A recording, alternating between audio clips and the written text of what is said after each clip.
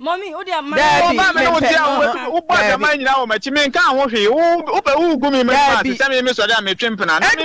kan hwe. Me the Priscilla Alale. Prissy baby. Ede na do nam. Me ba cho. Eye 2016 ni mu no na me share abrantie bi friend no Edmond Kojo Antwi. Na me ko school me san ye adwuma na me san so de hwe me nua keto aka ho no hu me no so. Na ni jimi opeso na me tina na ye mbobra na me see you na me ne tina ye. Nti me kotena me tu kotena na nchen. Nti exams ni mu krampo me wie ka me last paper san ka me wie na nso na me nyimu ye nti me yare me ntumi antro exams no na me betena efie. Nti me ma de na bota na esi me ni so ina me ntumi anye na me de tene nchen sa. But edumri bi ni ye ni wami ewo bibie mu but me ye call kra madam for kra frame me krampo a no de me na me boy na me say de bia enum guase nko a but edumri bi me ye say me ntumi ene ne ntina biom nti me ewo abrabo mu say bia oni me betna se ye mbon komo say abrabo mu komo ni say ebi abrabo mu komo keke na woni wo mo no moa o ebi ti sen komo no na pen sen sika sam po bia chop money pese bia jiska faton ade ye say ye bia den na si weni so pese wo be ye si de be boa ho in terms of like ube peja ho sen kajanka awarefo de enka homachi bi na waprepre wabati na kama bon komo kakra onya me nya ka se bibi to me be si ma me ka se brajo pe for wasem film stu na me anadu na mo dan paso no ana awie nyina time bia chese wo nya mpaso nkomo ni onu ka ja me se me nye ni je bia e wo ne nchen wo waware mu e na me di nechi a me wu nkwasie wo ma wansi wasie me nkwasie yie aden se like on family nya hwe even ni be na ade aye no a be ma wati sika akoye onwa de timi kasa asem ya ne kire wo sa on family nya hwe like the way ya me hu ni say ekwan ya me fa so kura me nene because oka so ope me na me kotena ne nchen ntinka me nya bo threat na asi say o ma ya me hu ade ni bibi like say o hye me ma ya wo mo ko bi eni ompo ni omukosi asori dem say na say o se wo penedi say ansa na wo ti ase atu ako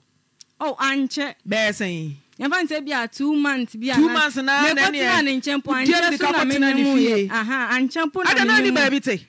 na meet me godmother bi nche na baby na meet no onu nso no na opes like omutama so be fira ni say ye ntu wo hono mu tina fi obi a pe baby a obekọ yes inti ni ope bia no de ye me to me da okrampo na obi a Priscilla mami kwampo no de ne nine no de push me say or de ne nine no de wo me sorry fi ona mama kwan because nti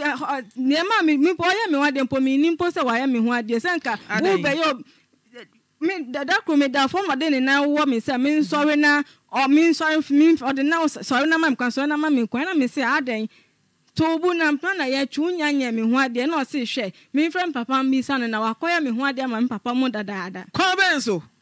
me nim ho hwe mpo oni wani nkomo se Priscilla ebia me pese me kokko hu abusuafo na oyede na koya wo ade a abusuani bia mfrɛ me papa up to now kwambo me papa kwampo am frɛ me mpo kankyerɛ me mpo se be ma ba ya ho ade ni ba ye no kwampo no ba ya ho ade mpo ana sese na kawa na ehye wo na efiri he onu na de share me se akwa se tobu wonim se be ma ya ho ade wo de kawa nso ba ba hye wo se ma de kawa no won ko ba bia ma mu nhire bibia so won ko ya mamre bia ma abusua wo se kawa no magye ahye ko da na fa so de hye na ma de opa bia na ode ya me no na ya me nwanwa wo ba ye mfa ne nkofie nkoye ne ho ade de kawa hye no eti da ode kawa ne hye na sembe no obekan sembe no kan ode kawa ne hye o me wo no de bra me se me nje 2 minutes after proposing to a girl. Oba no say Priscilla je so me je bo oba yie so ana say pasre me say come no fast come fast de ma me wo no no de bra me say me nje say like me say o ka say onya me ka say onto ne bu no onya me ho ade ni we no enti on no o ka say me pa enti me frɛ me bra pen pram ka che ne me bisa ne sa mi kun se wa ba ya me ho ade enti ya mpa na no nso se ono onim ho hwe ukunu free ya free enough munyina mumienu nyina North Krobenzo ye free boku onu was a bila anti boku de utimi ye oba ho ade wo bra oba ni nim se okwakoye ne ho ade mama mere ne sa na tie nim mo de wonte da but nya nim ni se oba ni ya we otumu ni na meko fie mu betena se o niama sei oba bia ne omre koye ne ho ade kwampa on nim se ye de ntuma we sei ana me ma wo miensa me na ntuma 2 years mpo me nya bi woni nsemu da eti wo eba de he na okache so akoye ho ade ofie first born eti okaso aye ho ade na na ase ne awade na sausage ama ma ye nto aso ai wo frɛ papa bi sa ne sɛ be ma ne so abaye ho ade wo papa kan de sɛ me papa no on frɛ me on ka agi sɛ me na me frɛ wo man ma frɛ na eti wo frɛ no ka de na kyerɛ me frɛ no nya me nim ka sɛ me frɛ na me frɛ me senior brother bi sa ne sɛ sei na mate Priscilla daddy mommy ade wo no papa wa asɛm ana me ni nia because be ma timi aka kyerɛ wo sɛ makofi akoye ho ade na wontimi frɛ papa mi sa ne sɛ agya wona ehho ade ye wogye na sei na mikunu ka wo wanya ba fie ampa wonya misa no nyenti a membisa na me ye din se me maame one me ba akra hanom na miswa enti obe mi benya stepfather wa hanom ti mi stepfather no ono hwe me school hwe me bibia me papa no kwa na me nimu no me maame yare serious akakakra na obewu no em so no ahunye e na ofre me uncle ba ko no ka kye ne se onfa me nkwa me papa that was the first day me di hu ba zatempo na me wie school me nimu no ana me ko hu no na me ba nti me hu guy we no na me papa me de no kwa kye me stepfather no na me stepfather ne ka kye me se me de no ko na mtaba ne kan se e ne ba ono hwe me enukre na emum enye na sene mu bankasa ne me nti me mfa no nko me papa ho wo north na me mfa no nko kire ne ti dia me papa be ka no na me nsansa mechi meden em be kan kire me stepfather ono no me ne no ko na papa ne gi ne number eno a omudi nkomo na eno ano number ya ba ha sei me manti hwi biom da meti ani se me da hode na wo me a me ka so nto ne bo se wa ya me ho ade eni nti na ma me because one hwe me stepfather na hwe me o se me mfa wo nko che na nia obeka no na me be kan twa no bet me de no ko ye no waje ne na ma wetumi afre no fa se bra onu nso na me ne ti no wentumi na do ya no wentumi oni me ndi nkomo ne namfofo ene ne nuafo no ne omu na yensua de kakra Priscilla boko kwa be ne fa so eyo oba ho ade me pa cho nyame nim no kra nie me sa na me ba ha no monti no oho no mu ti woni mama mere se ye ba asanteman mu a ye de ensa ene ntoma ne niema ka ho koyo oba ho ade e wo fie no wonnim se boko ebia yaji odwan yaji nantwie yaji we wunnim eniama yade oba ho ade nantwie ana menim se omoji but nia keka ho no de menim etu bi se wukunu se ye kurom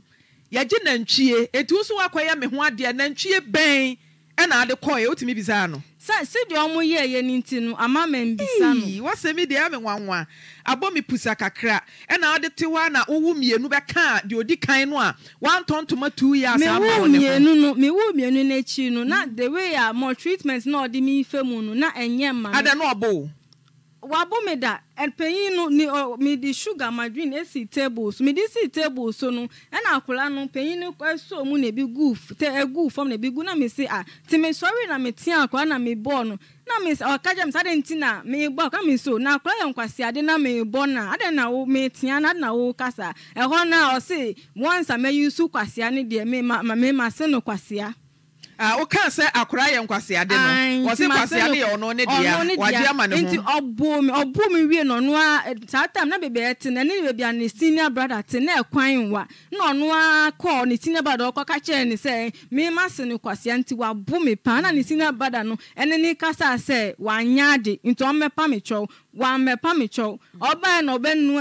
aduane na osimi na me satam na me bie shop nti me pamade wo nti na me bie shop nti na me kwa adwuma ba na wesi me nyama me panty na wesi ni na hata ene se ne chew pa no indirectly wa pataw because bema enye we ma empa so nkomokora mommo na say why you boni na yes o me pacho yes o me pacho na say wasi uniama kura si upio to aka ho a say na che pa na no indirectly nti sabiri a woni wo mon koma wo dam paso a opese opia na ope ba bi fa wo de ne nan na bowo no so oba be petasko na tuare a kwa be no ofa so me de bra na me ndi baako yedru tasko so ze ne ba ni su o be se be ka ne papa tasko asem akra dey stop on what was saying me de bra na me ndi baako bi be mic no bra na me ndi baako bi na wa ball nti o yes announce why den on se si ano baby na one day baby ya starting na yet na single room but see baby I want chamber hall nti ono no da hall na me da bedroom ho no nti ono no na eba nti oba na se o ka se me de mami ni ba ku bia na so wa be me ba try na eno na de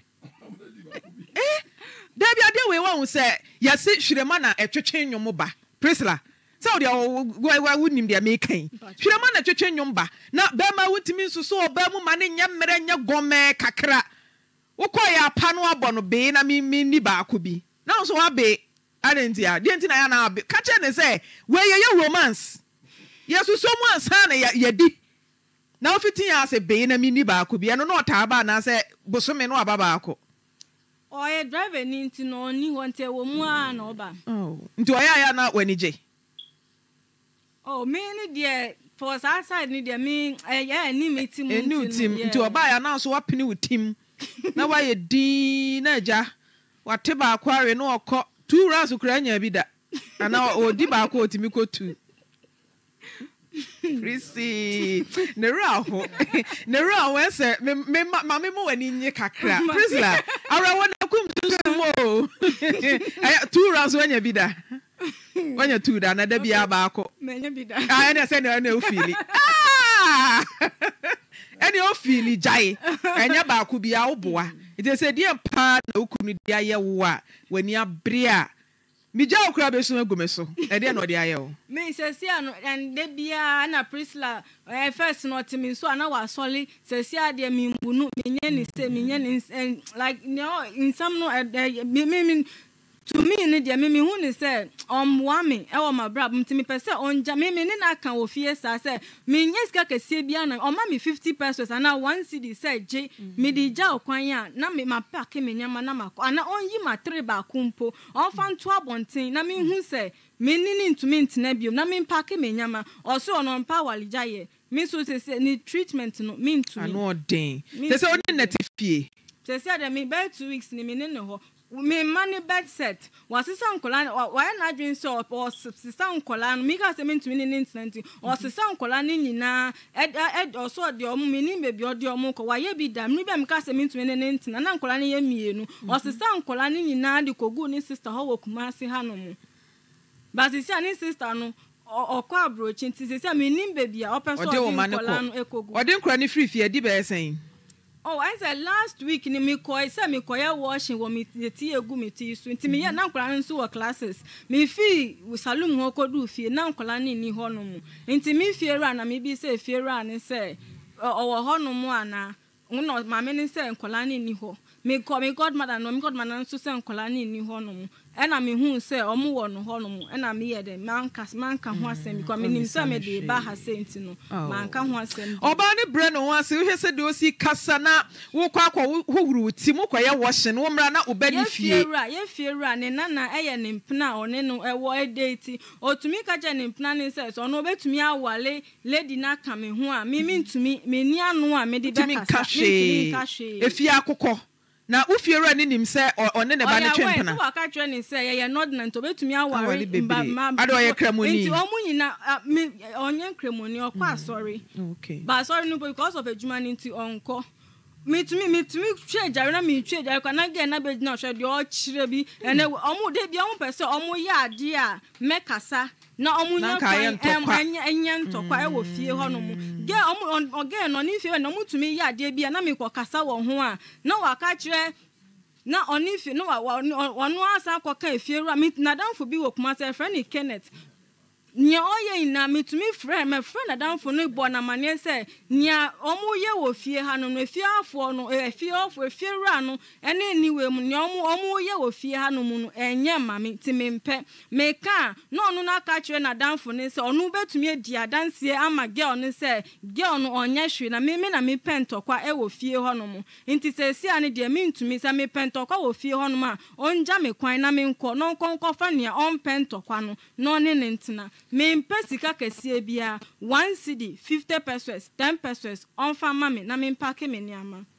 na on fa me manu so mame me bakito we efiewura unye busua panyi utumi ne wo nana tumi tina ho ka kira me tina ho ka se me ba we ye mpna ba me nyem no me de ne ko social welfare wo de GhPage no na kasa GhPage no ni nyina wo ha social welfare say anka omuma me wu a ana say me wu ye ko o me de me kunu ko san ko omuma yenye die ni no mu hu say ade okunu na nkasa abie na no aka che se nkra ne nye ne ma o so omu nyina me ensa ne nyina nye ne ma de o twato no e de no ogina so o ka se wa che so no obi twempena na audio bi wo mitama me ka se me ne ntumi ntina biom na me koye no me konya ba ma bia na me ne no wo ada okoye udi sen a okokofa ba ma foforo be sen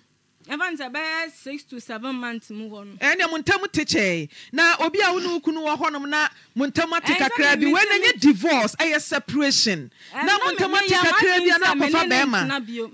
Me ya madwin se me Oba Priscilla tie me. Oba se woni be ma wo ho a yetimi obi kura timi separate for 2 years. But say divorce kura enya mamu ani kwan se kofa be ma foforo. Se bia matwetwam bibia ni montam abusuya tena se agu awade ne de a ene okona se ade chekura na afa be ma fofora wo ha obi anim ba abusuya nya ntena se nka hwe o se me koye 7 months makwa akofa be ma foforo etu ni sa be ma ni jaye ne di sen asa na wo sa ba Edmond ho a woni ni benyinsen ye oh and say sin ebusuya wo frɛ na me omu bi sa me kanu kra say me ni jaye ye no makwa akofa be ma wona mo sa mamre bi wo no mo ye na me san ba enti anche em say by 3 to 4 months na me benyu mu nyinsen bae na se nyese bi a ufiri honom no bae na bosome ni mo nyinsen bae me bae mpo ne mi anda ba say 2 months o say che crampan san na oni me da Edmond. Hello Edmond. Yes, madam. Good afternoon. Afternoon, madam. Priscilla waha. Priscilla ya wodi e wonim no kwa ben so. Me pa cho me nim so ya me yere. Eda etwa to a wo Priscilla ya da ben. Metima akasi be 2 weeks ni. 2 weeks ni o wa hemfa na so wen. Me maduma 70 na me wo kumase kakra. Enti se wono na hemfa na okra so okọ. Ma me de me ba akra. Se akra na yete. Ti me ba fie no. Me be da na oka akra na se me se e de ekọ adwumam. Ama me kra na wie ye no. Ama me jan ho ye den e ba kumase. Ti kumase no me ne ye den kasa edi nkomo. Ti that chat wa me ne kasa ye kwase de na etwa mu no. Ene that was 1 week or say 2 weeks. If you were maintaining cabium, my friend are on fat. Intina, my friend, we are on fat. It's enough you off one. We flip you and so when if you no do walk on him and tell my free kumase back. Echo Accra. Me kwa Accra back ya needing fee. No kwa here and now for minimum one my phobia if you be when you my friend and so on fat. Inti na kasa ne na yimono already na be say o fie o ni fie no o hin na no ne me ma ne nyina ne na nye de ni fie nti lucky e ma me ba ko o mpotem ho ya fra no ma me ka chance won ko fie no won ko fe say me yire wo ho ana so wonye de woni ho na me ne nye de nkasa nti o ko na me nkola ye den e ti punachi na me ka so mo fa phone ma panin na me ne nkasa na me bi chance na ne ma me wai no say ana pom ma me dware o mo do o mo call classes pom ma me ka che o mo so wo kokuru ma ye den aba ti be 7:30 o ma me so wo kokuru ma ba ana wo jam wo ho a onye den wonya mba ya na ti me mama me ne den kwala ne ye den e ko fie ti according to ma me na o ko ye no o ko hwe o mo no ana be busa ma me ne say o ma me ba fie o ba hwe o mo ana o so ma me ba fie o na tam oba fie be around be 9:30 that way. Na me say 9:30 that way. Na press la ko here 9:30 that way no we the oba fie. Nti maame no so ko busa ansa maame no ko busa no ebusa no bi so okọ de nkola no be ja o na na oba be busa nkola no ye den e wona se. Ti fiti ho. Me Kofi no fie sa me Kofi a woni fie. Edmond. Yes, madam. Wo be Kofi na wo yire ni fie, wo ne wo yire hye awade ase no. Sa na no otie wo so ya wotimi pie free fie a wo ma anase na won pese wo beba fie. Time I started ya no yes, I want to work as a minute separation by intem. That started that time no. Ana no yes ade no. E dey na see ya no yes ade no. Abusuafo ba mu ama no no ehun atem be ye den e be try e to be try wo ho. Edmond na me bisa say e dey na see wo fie because Prince Lati menya sure say e fie jo. Edmond uye bema ekunu papa edema no boni bie ni fie nkura miensa wase mafiri fie a me mafie me kunu fra me kura me mpeke nti edien enesi wo fie ma ni pie firi fie mame efie bibie ni wasi fie sa asem na woto ho na wo ka say na me fie wura ne sade edokura de wonja sa asem ne ka mo me mpeti me fie wura asem o ka je fie wura ne ba tumi tina ho no mu e ka kire me fie wura ne e ka kire ne ba Monica ne niefra ne sen me ma ya madwen se me ne nkola ni bedwane efri ne ba na ne niefra Monica na no ane se sa empuna ba kwekunu no de ni dwane ana o onfa no nkwe yes ma wo ka kire ni so ka me ba se me be yi nsama no de hia me ne wa kan wodam se jame kwan na me nko me se me pe 150 per dia wo di be ma me bia fama me na me nko me ne wa kan ka kire me se wo mpa walijaye me so me ntumi ene wo ntena biom jame kwan na ye die ne no na nkola me ensan na yo mu die ne ye hu ne ye wo ba na ye nka ho asem na show menka ase akwala bi anya me ba nkola ne ba ne sen adwi papa wo waye visa odi kwa brocho me amene ne ti minim ho hwe one ne sister na me ka so sister ne man ko no ono amu me no mabo ma ye ne nua ne de subsidy okọ okoja no airport ba ya nsa na obebo mama ne ebe yi ne visa e kire me se ono nso ubekobi Prisla eye menentasu mami hello madam Prisla meba Prisla meba nya botre mami edi wa ye Prisla ho ade me pa chani wo ye no ho ade breben wo ye no ho ade e ma hwan me ye no ho ade ma ne papa bizanse wo start ya wo ka so wontimi ne mentina biem no ne papa mpo fra na wo fa ko ana Edmond ne papa ne mu dia ne stepfather na se ne papa nkasa ne papa ode me chia ne rev father ne papa wo wo ye no ho ade ne na Prisla nim se enne be ma hihya wo kwaya me ho ade me ne no wo me ye nyina ye nodness minti se minua ejina mu na se oka se oya ade ama me a me bo na ma ne aka chansi se ne masoma ofie se me bra enkom fie nya den enkoye na me ba cho edi gina ho kakra wo ka kire ne se eda se me pese me koye wo ho ade edi me bra enko gina mu wo fie enkoye wo ho ade ma wo papa na wo ka kire no me ka kire no but after that me ne kasa bia no ordinary se wonim ho hwe oba me ne ti me ye ne ho ade onim ho hwe na obra kwaye ne ho ade na Prisla no ofie ho bi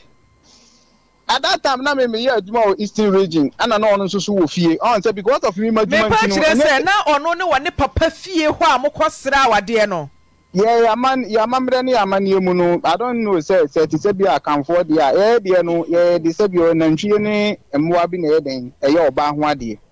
enti wo di nantwie ne mwa ben ne koe me moto nantwie ana nantwie mienu etika kra na me ye de me de ma omo de ma papa no nti later on no na bia eniema mba ko mienu bia ye den e ka ho na wo de aye de wo de ama abusua no sa na ye amamre mu na tie me dia na me pese mi hu ne se oba in question oba na ono ne te ha ya wo kwakwaye ne ho ade ne se wo na bia adwuma nti wontimi nkonko gina mu nya ne ho ade anka wo nua ne ko gina mu wo wudin mu no na ko oba no so wo fie hono mu a wo ji awade no sa bre no na wo yire wo he na eboa ben wo dwamu a wantimi anko gina wa ma wo nua na ankoye ne ho ade ama wo mame ono woto no onim yamamre ne amane emfa ho ne bia ba bia wo se me ka che se me nua anko fie no omfa bo enko fie a eno no enye like bibi ase tete bia ha na wo betima akwa gina mu se ya akwa tena fie se ni ana tie sa na ye de na tie Yet Accra. Ni no baby or sister ne man omugu kuma bisa nse da ben da krumpo ha waka se me onimi ba be chia ni stane hu ma me hu baby ote. Ni sina bode so omu water ma mienu pe ne push of me nsem na on so the buy na awati ko buy no obisa me pacho awati mu kamu busa na ma me say. And somewhere or the other TV station so and now the ba Oyerepa FM ya mo ka ho asem. Edi nya mo tre wo se wo bisa no question wo tie o.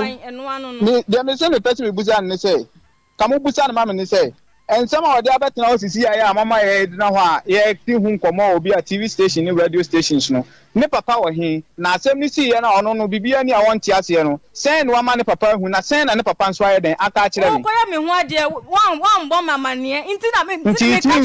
it means wo problem it means wo problem a wuntimi ma papa mu because oya me hodo ni papa ne ko ya uni abushi wo abushi awawe no me ntumi biom ana ono asan frɛ ka tin biom tie owo abushia enti adenti na sebibi hawa wan fa me we busua mu me na me betina wo so e na wo ka kire me say wa ya me ho ade enti say ma ba na say enye yi a me I have all the right say me ka kire say me ntumi na wuntimi a titi an timi na wuntimi na me ka say okay for the bibia ni enti na se ni ehwe enkwala na eti ba bia ode makwa na me frawa na wo fa me titi na me hu me ka kire ni say me say our we no me ntumi bio jame kwan me nka kire say ko 10 billions mami o me pay 1 cedi 50% any there akwara crowd bisa na me say we na no yes sika me de man say on fa ma me fiora no say sika na wo hi fa wo de on fa say sika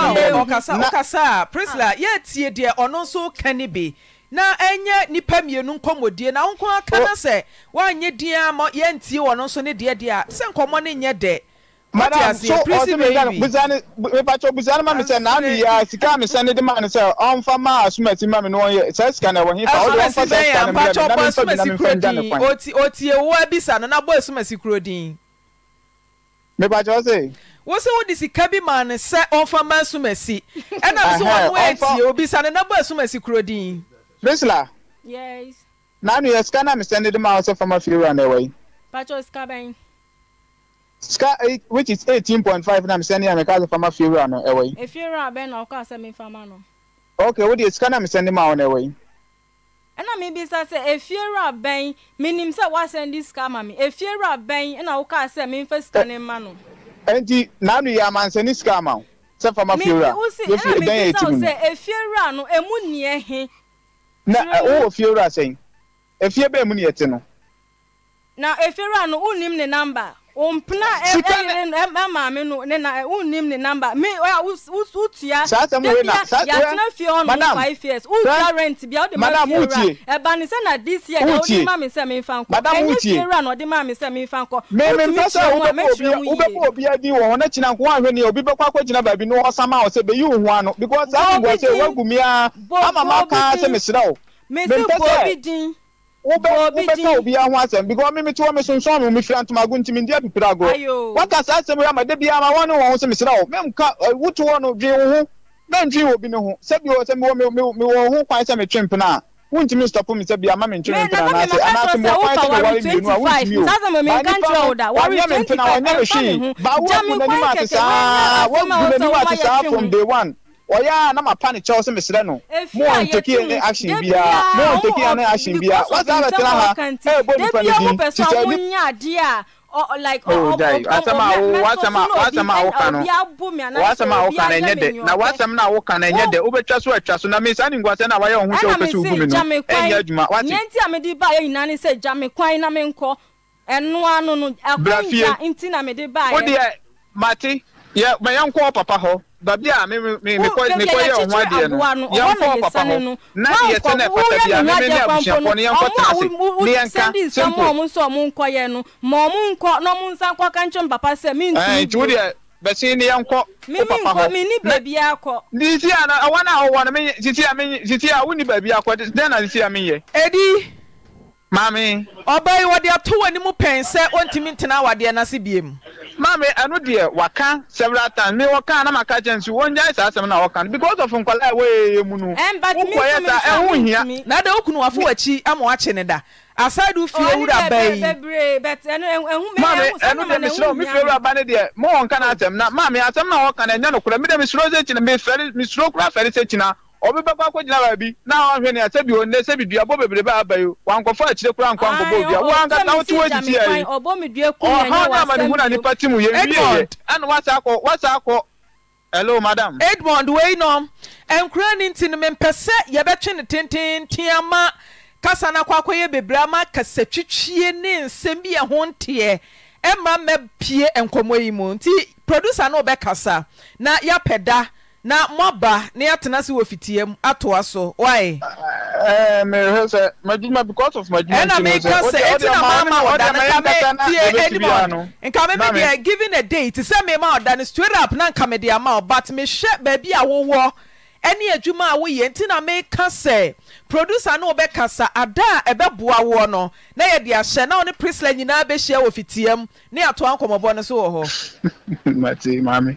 etina man to am o say bam brother say no why mati mami jo na ufie wura ba no so ene ni nkogya na de ya ne say woti fie na wokunu ne ufie wura ba temp na hopa de asem na wo kansam wo tuti agya ye bra ne ye kansam kire no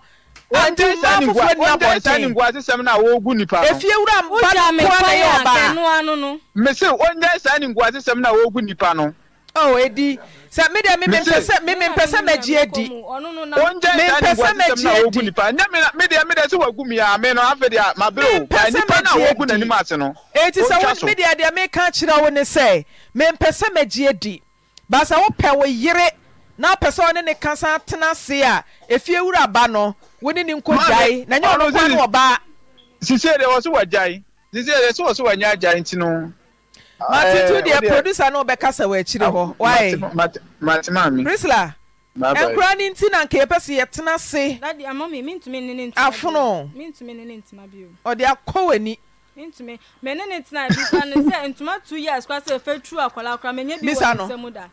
bisa no brakojo ntuma 2 years wetumi amami bisa me fe true akwala da de bia me ye niama madam fudi mechi anka ni kunu jaye no Madam for Sarah odi mechi anka ni kunu jae no me kwato ade beto dem no be hu pa mi so mi kuna mi kun po ni mu ho hwe me kwato ade beto bi sa pa mi so mi kunu me ya ade na me de ti nani mi kunu Madam for say na me ka mi kunu ina onu nsu kwalo ni kunu koku ama ekopi ebusia omo ekoye emu ngasa nchira no oba anya sa sebio oba anya sa me no osoro na say e o ma ye 50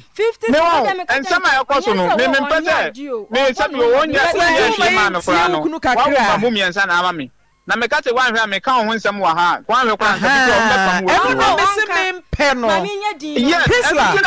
Prisla me ya ni na se me be koso no mommy o dia ma oba me no dia wo bo da man nyina wo machi me nka ho hwe wo be wo gu me me ma se me so da me twempena na me nka me ma me nka ne hwe na me de me ma ye papa ma ye no baba we ya me sa no na me dance ni me no me ka bia me bia me mpa ba me bone say nya me mbo anu no nhyira no mame because nya me hyira na me ma wo no ho o tebi o tina bi me ni bi o de be hwe me ma na de amame Edmond na ya wo kasa wo be producer no be kasa why mate mame share Prisla nya abotre wate Prisi na hwemanim kakrai nya abotre wate Matias ye bat nya abotre Matias ye ade a wuntimi no yen county nkwawuram yen force o se kokotena wade na se ba se we to ama ne we se meka wonsam we so we ato me so meka ni no enfa so be na wo so me hware mpokura wodi mu watem a na mansan temu nka enfa so ben e na wo so Prisi it is fire manen so ha ya producer ne beka ada obetimi asre kwan wa adwuma mu aba no ye no mo beto aso why me da se papa udi ne sen pa cha me de ma me sewa man sewa abo me nkomo me pa cha o me ne abema be ma bi hia ya ye friend kwa me Daniel Asare mna wo hia me a me ne tenan no na woni baby ti o de me ko tena abusuan fie ba abusuan fie me hwa na emmoa me nti ma me ko se me ko ye gala o manso akwasi so na me ko di gala no na me nya sika na me de bele no no ade pe dan e de ma me kumase ya ne ko tena wa Agyamasu enti be tena ho no na afe na me de nyinsem ba panyini na me wo ye me wo ye oyi me ba fie ehwe me de to so mienu de wan fi me ana me bre na me de ahwe akwala se aboba be wo a be ma ba kase wo tontoma de ama me de ebi kra nsi je se mia enti metete wo sa na afi de to so mienu eno de miensa no ka kire me se bode na ha na guo no odumedum o se awrade me da wase o se bo yi abedu fi asundwe boni bi anka ye we de bode na ha ne hani wo twa bi na se wo de nchene pro ho a wo be kekawe o kan sa na me se oh enti asem o be kan kire mi ni me wu bia nso wonya lucky me wu mbapanyi ena onya sika beta asase de to so mienu ne afa contract ha na wo ye kayeti ha Dubai ha nne se asem o be kan kire se ya nko na de tem bia me nyam na me wu bia wo ka kire me de to so na kra de o se me ko bo adwaman ena me de awo ne tem bia wo de tem bia ni guase nko ane ma na de ensam ya na ka kire me afeze se de okosin se wontumi ni minti na biem se me mfiri baby a yete na wonso wakofo empena ena one ne tie ena me ne nkwala no eti baby a yato half protein ya bosisen wo ho me ne nkwala ne te ho no no kofo me yonko ba na one na wo o show me mfa ho me dasi wa hwe me ne memba wo mom nkwala nsika so a 5 cedi wo bom modin nkwala school book wo tomo mo asa wo mo ko school dia wo mo 3 cedi anase me obo mo ko school o mo breaker no wato aduane ma mo na se pass wo mo ko obo mo sika bo to ma no pass mo fanto aduane ndide onye bi je se me a ni nyina me so ma mene me se me mfa wa ye me ho ade me kan o mo sa wale sem nkwala ni nti ese me nka hwe do no na busuafo ina ba kan se o mo mpene me e ma mene ni ntina biem o mo gya me o ma me so mpene o pass wo mpene e ma me wo fa mo frɛ me e me ye koi ko kan asem kwa se o mo mpene e mo ba na wale me biem o mo be gya me ena me se o mo gya me nso de a emre o man mu se me metena fie honom na o so obekume obedi mani obetete mi ama free fie honom na hwe nkwala no no ko tena baabi na me gya ze nkwala no opam me firi wa me ni baabi a me ne nkwala na ekọ enti bon kire me bi a me ne nkwala na ntena wo se fie o so o ma me ntena obeton wo ton no so me ma no nton fie no efi so oton ma me ni baabi a me ne nkwala nan me de o mo fa eni ntina me se me de be damo mam se wa woni asare mushia ye di enfie be sen me pa cha 15 years ni 15 years also wa ye ho ade me pa cha wo ye ho ade ma abusua me pa cha na abusua de akire ma mo ko fie ko ye ho ade me pa cha nti ebre ben na wo mo be kan se wo mo ntiase mo mo ba ne nware o because obi a mo di na chia ko fie akwa na ware de se mo mpini asen ka mo ani akire anko eti bre ben no mo kan se mo ntiase e biem o mo kan ye be bosumi ye ni na Friday be na bosumi ado mo so wa ye den menya o nya kwa du papa bi ambo me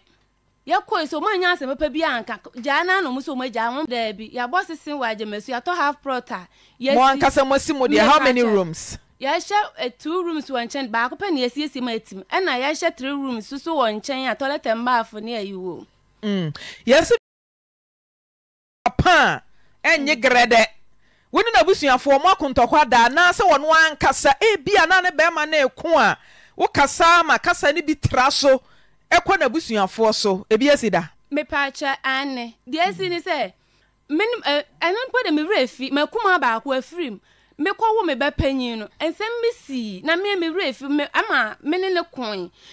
nto papa na asi oni amadwubi nte na me so oh papa amadwubi ka kira o se wo ba o be ka kira wo nti no amadwubi ni nti ma ni nkire mu nche papa ne se madi na atam nti ho no kwa me papa ne kira se madi na chama man kan yi nti me pa ne kira enza asem no hye papa ni mu na se akona obisa wo a na che se wodo senka onnowo a wahu enka ne ba ne nko na obebisa ne wagina so de agyaage ba se opewa semunti na wo oba bebisa na so watu chi kama ne se kobisa oba ne ka kire wo ho de wa anya ade etu ko fa mpanifo be pa ne chewo me pa ne pa chai wo ko fa mpanifo na dan fo pa na oben no malan me reference malan driso se dey me ko frɛ no ama ne pa ne chewo ma me se asema me kan no man kan ni enti anu na chi na wo mo hyase se wo mo ntiase mo ba ne nware wa na ahyase de wan na me be man de me call papa ho na nkasa no ana do me sole si me Kojo nso ti me sole me Kojo nso me ti se papa ne ka kya na yere ne se Cecilia sore na Daniel me oba no de na ba ne de me de me no nefi se o potoni ena ne yere beka se Pentecost mu die se konya mesum mu kula ampo na yenye sa yense nipam enti oba no kra o kai se mre bi atwam o ka kira wo se oba obokọfa na ba so esisale ni so efrefrensi esunhwe na ni se ye den sa oba no na ye de yempene so ma no wale no enti ya oba na nsem na o kan ye ena me de me di so me ntie na obi ye den o kam no na papa na ka ase ha sa wo de waka ni se di a me ni wo asem ye den e ka enti asem me besi me ni ntam bia so na afafo no afre ne papa ne maame no obo mama ni sabre na woni natena atwempena be esen sa ne nche be bosomme ne nche na bosomme na be ma de wa kofie wakote se ne papa ka sem se wo kokoam wo se me won se free sa bre na show mumu abepem ne won se wodo egu wo se akwafa oba afoforo mbacha oba ne de oye asantini a ope na se wo ye pepeni wo potonti no wompe ba pepeni o hwani o ye nyina ya de kro se kokofa broni asabie wo twa po ansa na wakone man mu a ene obeka se oba na nya broni na wa wu yonko a owo Ghana ha no so ye pepeni nti no ye ntia se ma ne nware ne sa de na ya ka Ghana fo binom ho enye se bia santefo nko na ye sa tribes bebre pepeni kura mpo na se ne ba bema ekofa santini baba omutimi ka ye ntia se ma anwa no enkrani ba ekofa bununi a ye ntia se ma anwa no sa de ne dose nti mpanifo mutie ye na mo hwe ya munyai ne nyina ye yafunu kuro mu ade Ghana fo ma ene yen tese oba foforo no akofo so be ne ho ade aka ho ana onka so be ne ho ade aka ba ebi ho gwa kuta kwala keto se media kura nyine sini bi enso ne okuta mo hye omo na me media ne de omo ya abanomafo ana so ono a ba ko ya abanoma se mam se wa tese ema na wakwa akofa no wo nyina wo ma nyese bia enyese bia wo no omo na awo ba wo hye no ne na awo wo hye sa abanomafo ne chen wo ma no ba Obi mini be akọ na tikuro no mosesi eti ne mpena dodo sen na anim mini mienu ne ba na jeso o sen ai woni ne mpena dodo sen mienu me pa chai o mo de sen ba akọ de na akua na ba akọ de Kwadu wo ye de ne hu sen ne mpena ya no mo ye niam bi kire wo ana Bacho me ton ade wa abontene enti me nanfo me ye koko wura anti o mo beto anopa koko dodo na me nanfo ni omu enti o mo ba na o ma be ka kire nsi dia ade bi koso ya ne pese ye ka kire so ye hu kwan ye be fa so ye be ka enti na dia me ye de ya o mo ye na ye tan tunu mo kire me se nipa asemesi wo kun ni mpra no mbe makula tumi ka kire me konkonsanfo efo mo Konsafo guawarefo ento mo kan tu akoma enye se ukan ai o mo kan tu akoma me papa kokko wura toni kokko ana akwa kire ne ze ni kunu mpenanie ento mo kan ya na sen no akoma ye o ende wonya mensem sa ya no akoma ebo gingim ka na ball o tika kire ese ebo kuro o nti woni ma ni bia hia aya no baba ye mo akontokwada ba last one yin na me hu ya me ko no ko busa no omo kan manje andi me ba fie na be ma no wo no ba adwuma wo be ye na adwuma ana me se me busa na hwe se ye no kra me busa no toto papa so anka no kra wo man kyere me na me se me ko phone page me ba no wo ho o ga no ba fie ho no mu bi enti ga no wo ho no no ana woni me di agora ga so na me ni ye free to woni me di agora se akola ese mi yo se na me se akola nhwe no na show papa nsa na waka se wo se me akola na nse me o se wo papa enti asem na waka ne nkasa nkyere me ena ga no so free wo no okọ no busa ne se eja sister obetena wo die no wo se nya me hwe no na me se nya wo hwe no nkọ pe do fie sister wo ma fie ha da wo se wo pe container na to na me se wo bo aka no kre wanje antu e kire no se ai me mpana no e fa ho be me mpana no e fa ho be na e machine na me se sa me kọ ne wo ko busa no me kọ no ase ne kuku otu a ohurum na me chia na oje so na me busa ne se sister matia sembi ba me pesi me busa kan no kre bi e dey e wo mu kire me mpentro chamntro be ha me pa eno musa se Daniel odi no was a men plan no na me se wo mpana no no sian na me se wo mpana no woni ne tie no sian me ya me kwa ne hokwa akọ wonya accident me kwa ne hokọ boa no na me se wo nti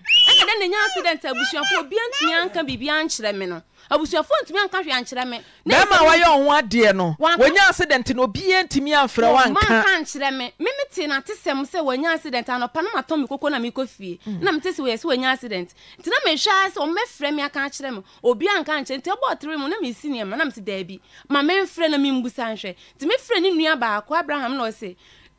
wa me de Daniel emergency na me duru ho a mefrɛ ene ne ko a omo mete ya o masum se boy na nya accident kan ya sa enka obi anka ankyere me da yo say o free fie on be how many months in ye Daniel want if you o free fie on kasa pa de 8 years ni wo koba ya no o ye adwuma wie na da obre no wada o ombre ya no anti sa 8 years no oba be da na o te ba ko wi a ton na nyinsen na ba e ba o se me ko twempena chese ono ba ko pe no odi ye nti no nya ba ko o se wa fa chire so oba otimi di be esen odi how many days men chire se atopa sen odi how many days ye serious na kasa me ho bi o ho no ma won che obi oba ade a chan no otimi ko bi won so otimi di 1 week won tena ho se wo tena bi a 2 weeks kro won di bi ho no if charge 8 years ni won di 2 weeks kra ho bi a 1 week no okọ bi a 1 week 3 days 4 days no okọ so wo che ho pa de won che ho the 1 year pa ni de won si fie on da fie okola on da fie onti no se ma tuna on ton fie no me pa cha e fie no kwa no wato na asase da si ana me pa cha da bi ebre be no to asase no me wo me first born no some month week pepe no ko to asase no na se wasi na oyire ne wo matemu a wo wakwanya ba bi tinti no se muntu na menton fie o ka se muntu no o kire o se muntu nkotena ha na menton fie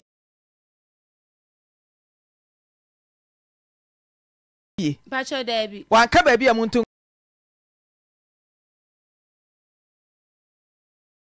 ngotena. Me Pacho Debbie. Wan kire se me koton na makwa akosi fufuro so ba bi ama wo. Me Pacho Debbie. Eno ane se tu. Me Pacho. Na fa ne man kotena he. Me Pacho wan kire me.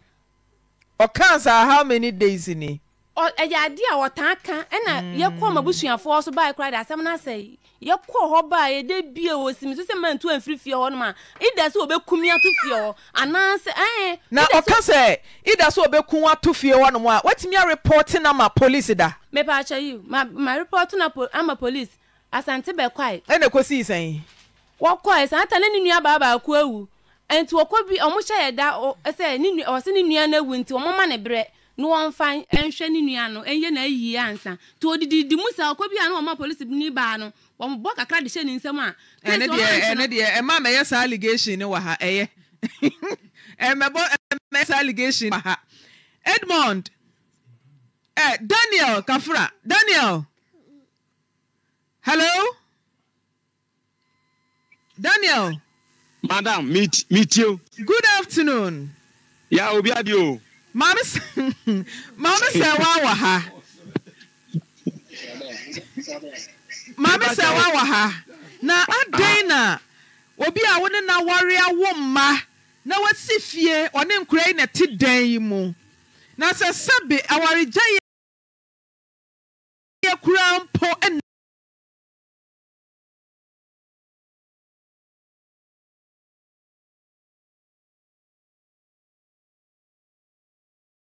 neba ede na beba otimu se edan ya woni nkura ne tim ye mu no omo da no wo beton dan no akoma gu abonten ede na beba otimu sa minua ba me da se pa ya mi hira o ene modwuma pa mo ye boa oman Ghana sabi Ghana ha ye we be me bia ye adwapade a purposely for ne ma ene ne yere ene obi nhwe obi ba mami sebi metina hoyi menya kwala na me so a me nso ade a menya bi da na menka bi da se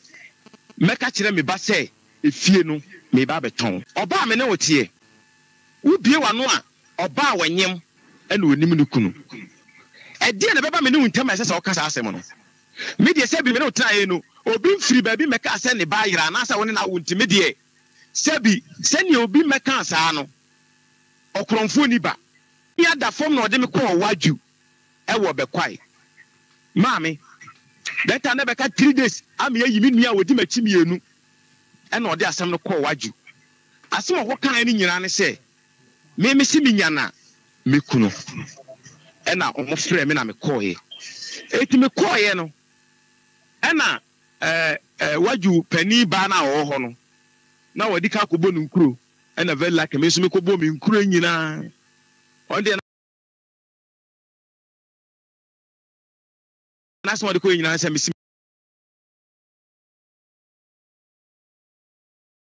me kunu na me se maami eneblo obi ntiti obi ba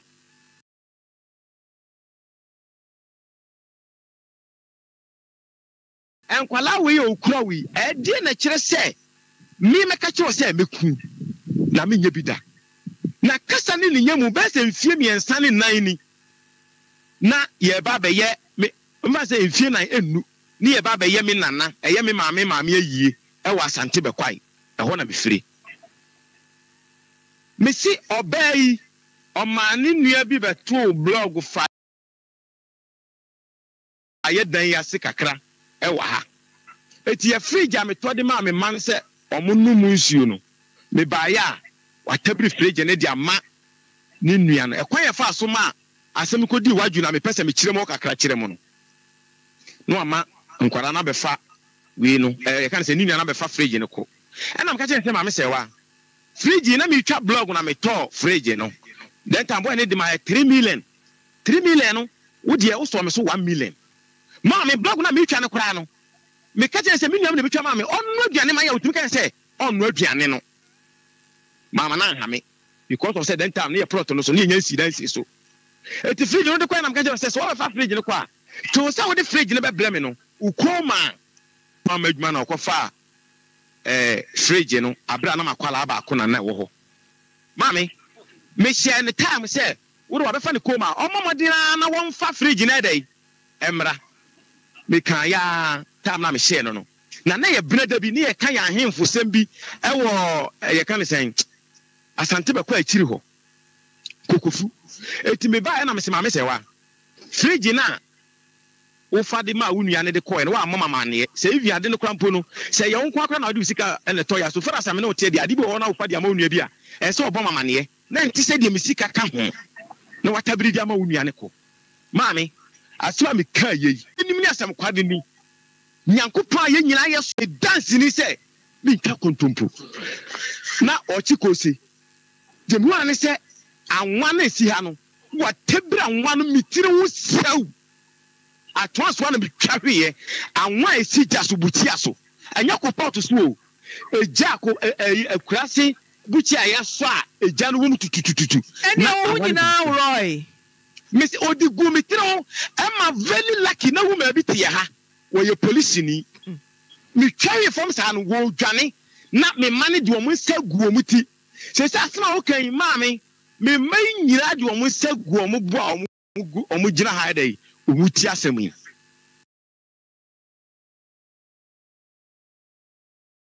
ni carry force na me ba pani ni su on the about 12 to 13 years na osu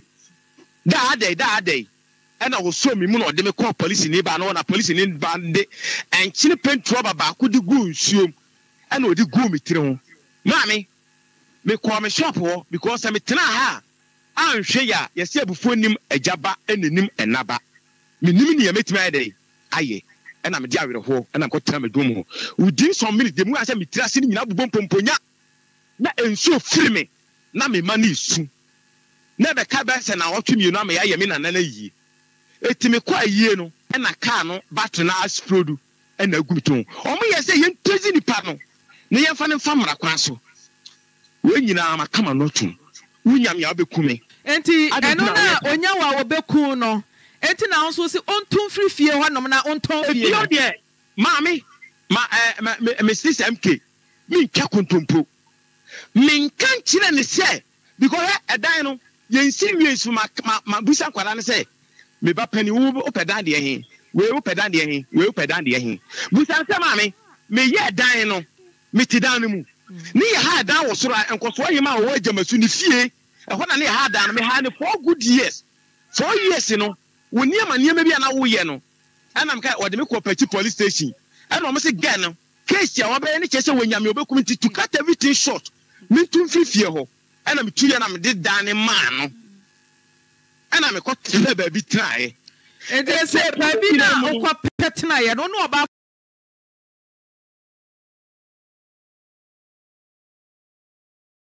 foforo na te ho ana wonko a me pa cho e ho no de me nko na me te ho ma me Mamsa wa se wo bo ne kwadu se wo no oba na te na ne wa ye din hwe manim na fo nko a no no mo te awurade hu mo bo was some mo se atale e hye no ma na ne kwa odi an na ajamesu na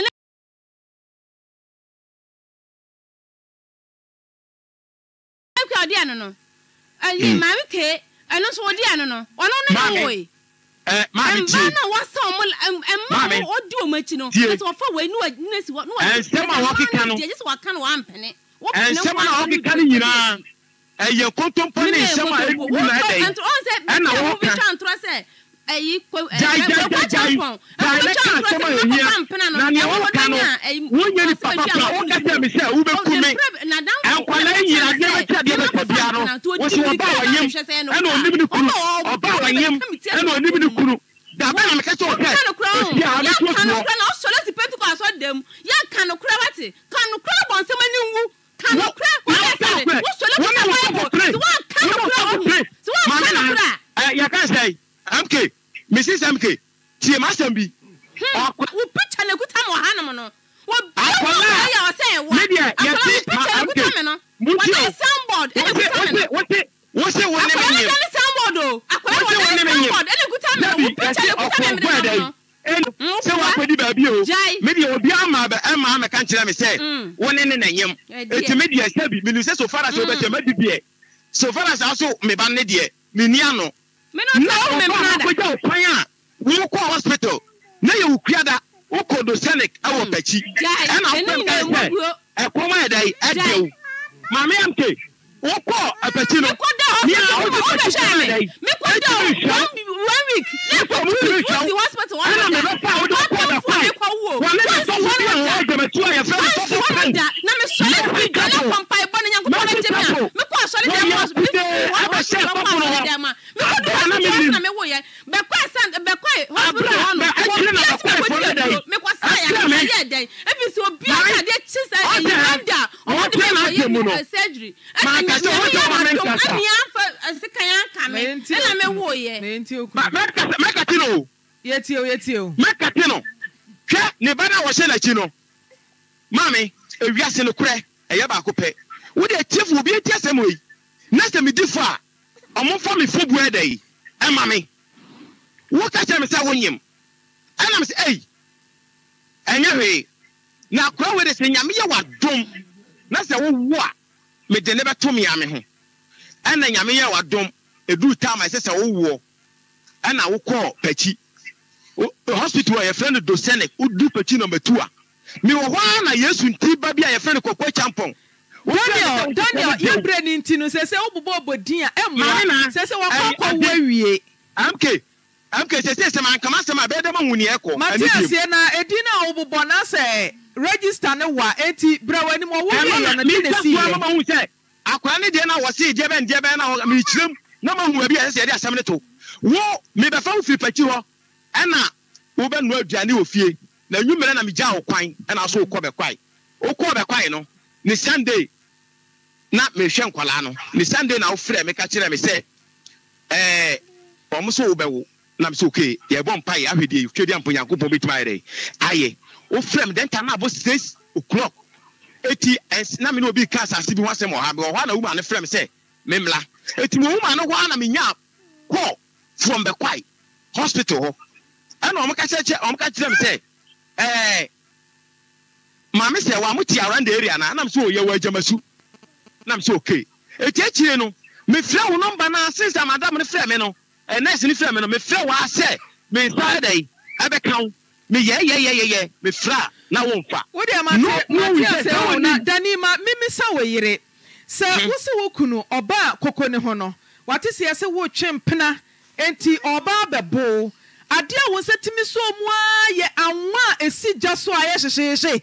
na wonim se betimi aku no mi chafi kamiwu Daniel mi misa wasem wo yiri na mi bisa na nim se betimi aku no ono odi be kamiti achi ko ba wo bomasum enti wo bomasum a anwa esi gya so aye hyehyehe no eno ne adia wo betimi atamagu ne so ono nko be kamiti achi ko no mo enti me pagya chese wa abome me cha teto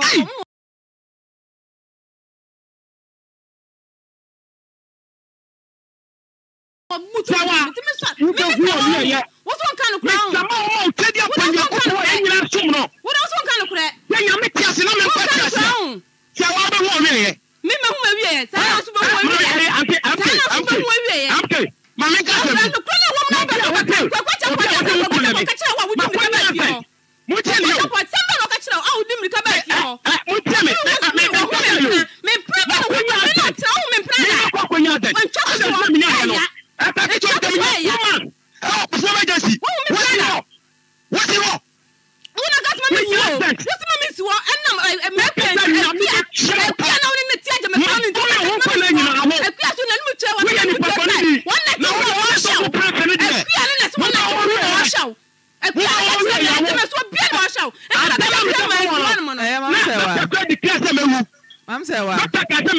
Daniel,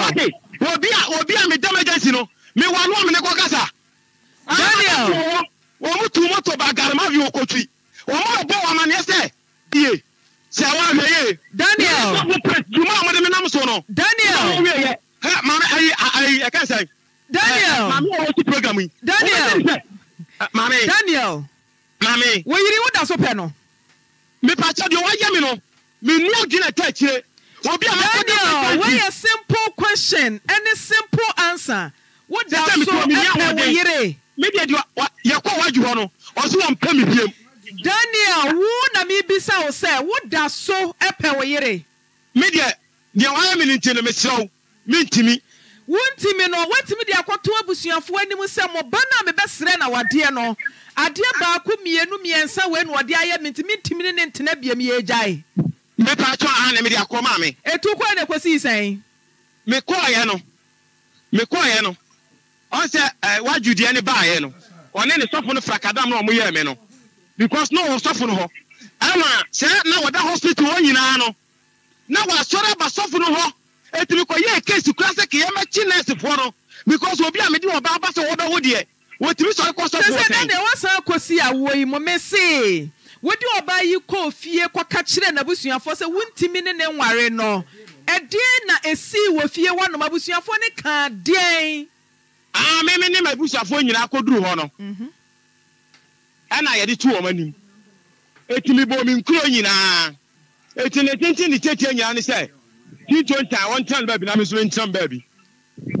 tete bia kwesi no ma me enti wo ka se ontene ne baby na tena o baby no kwadu a wo bai de ba ye ene se efia wasi a wone nkura ne timo no wo se wo beton wa ka kira ya ma ye nyina ya te ase wiase amansa nyina etie wo se efie no nka se wo beton nyame ya duma wo kumase ha dia wo kina ye benya wo ha anopa ne yatena se mo besin sankrata awafo mo mienu nyina mo de mo nsa be hyase esan se wokoton fie na hefa ena wo ma no wo mbeda ebi mo de nsa be hyekrata se fie no wontom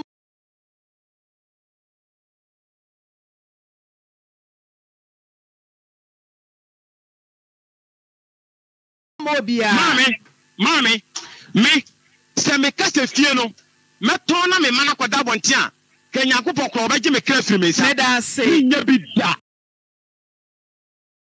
ma tinti nyame adoma wo kina dani yebe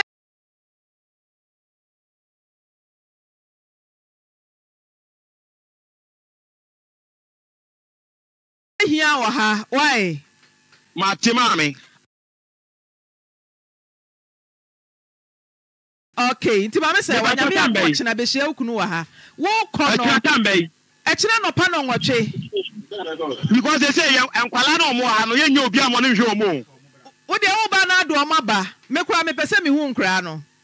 aha me pese me no bushia why wo ba o pese okumi etu de nya no admo china no aba why when no so for praise me ko busa ne say wo ba na ba ha was what evidence ne time